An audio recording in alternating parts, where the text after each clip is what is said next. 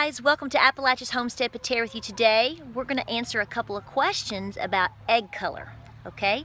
In particular breeds that I'm getting a lot of questions about in my homesteading group. So let's talk about the black copper Maran, the wonderful Welsummer, and the unbelievable golden comet. Let's talk about it. Okay, so first things first, let's talk about the breeds of these chickens because they are all very different, okay? So you need to know what works well for your area and what you are specifically looking for in terms of color, also for egg production, because you're going to find all three of these breeds very, very different. Some folks are going to sit here and go, why in the world is she putting a golden comet in with a black copper Maran and a Welsummer? Well, I'm going to tell you why. It's because they are one of my favorite breeds in terms of egg production, but not just because they give a lot of eggs every day or every year, but because I think that they are awesome eggs. So what I want to do is say, let's talk about these breeds first, and then I'll show you the eggs individually so you can see the color better. I have housed and raised all three of these breeds for several years now, and at this point I will gladly tell you that I continue to add all of these breeds to my farm. So I don't think you're going to go wrong with any of these breeds, whether you like the rich, dark, James Bond, black copper Maran color, as they say, if you love the beautiful speckles that you're going to find on the Welsummer eggs, or if you just want production with a really friendly little hen. So let me say, I enjoy all of these breeds. I have found all of them overall to work very well for me, but I have different expectations than a lot of folks do of their chickens. I like to appreciate chickens for what they are in terms of their personalities. I don't expect any animal to be something other than what it just is. So I will tell you right now, if you are looking for a very, very friendly, approachable bird, I will tell you to go with the Maran and definitely to go with the Comet before you're going to go with the Welsummer. The Welsummer, while I love them, they are wonderful. I often joke that probably in the whole world of poultry, if I were to be a chicken, I probably would be a Welsummer, if not a Leghorn. I'm torn between the two choices because the Welsummer tends to be very independent. They are approachable, but they're not super duper doopy lovable. Does that make sense? They're not aggressive per se, but they will make a stand if they need to. They are just very independent. Do note that of all these breeds that your Welsummer is also going to be very cold hardy. So if you live in a very cold climate, that's definitely going to be something that you want to look at. In terms of being gentle, I will tell you no doubt that the Maran, hands down, in my personal experience, is much more gentle of these three breeds. The Golden Comet is not aggressive by any stretch of the imagination, but, you know, they're a little bit nosy. They might pluck your pearl earrings out of your ears. Do you see what I'm saying? So they're not aggressive, but they are definitely up in your space a lot more than a Maran will be. The Marans are very approachable, very sweet, very docile. I have had several Maran roosters, still do, never had a problem.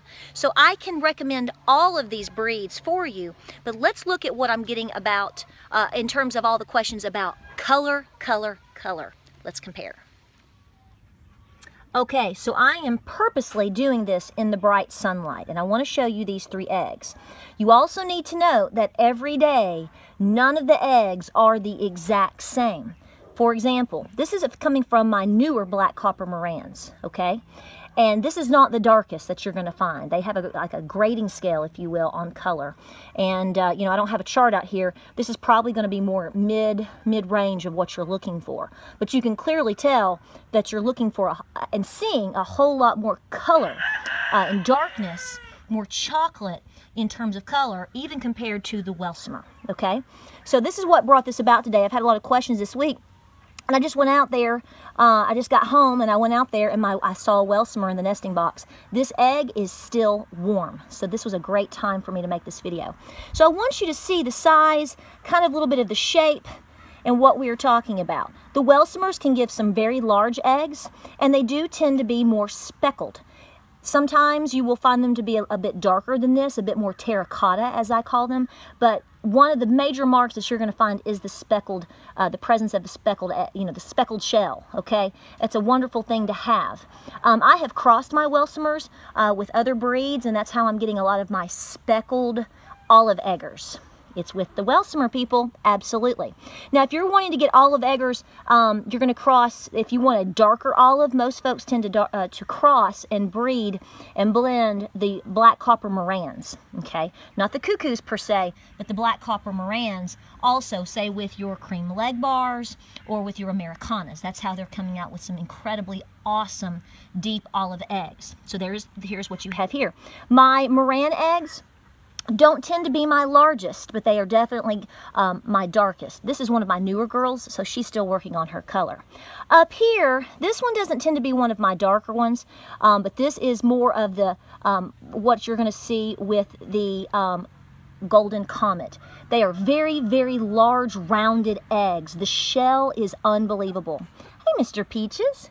Of all the shells that I have, if you're talking... Yeah, I know, you got to get in there. Of all the shells that I have, in terms of when I crack an egg, and it's just like the... not a cat. When I crack an egg, and it's the perfect cracked egg per se, do you know what I'm talking about? It just cracks perfectly, beautifully. I mean, there's no little pieces. The Golden Comet absolutely stands out. Sometimes when I can tell you that when I am putting together my cartons for my customers, even if I have a beautiful Welsummer egg in there or an olive egg, the beautiful presence of a Golden Comet egg just rounds it out.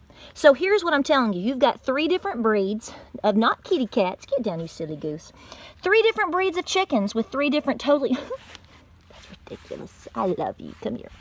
3 different breeds of chickens, okay, with 3 totally different personalities. You have to evaluate what works for you. What are you looking for? Do you want an overabundance of eggs for your family because you eat them like crazy and you sell them like crazy? There's no doubt in my mind you're going to want to go with a Golden Comet. If you're wanting a little bit more of an independent bird with some color for your eggs, yet you especially have a cold hardy region, they do well here, you're definitely going to want to look at your Welsummer. And if you're wanting something that is just spectacular in color and friendliness all around, but you're not going to be creme de la creme on the production, if you're willing to sacrifice production for those other characteristics, you're going to want to go with your black copper Marans. I hope this video finds you well. Say hi, Mr. Peaches. And if you're wanting the biggest love bug of attention in all of the land and the king of the mountain, you're going to go with Mr. Peaches, aren't you? Take care, guys. Check us out on Facebook, Instagram, and Pinterest. Hope you're having a great day. We will talk to you soon. You are the silliest boy I know, and I love it.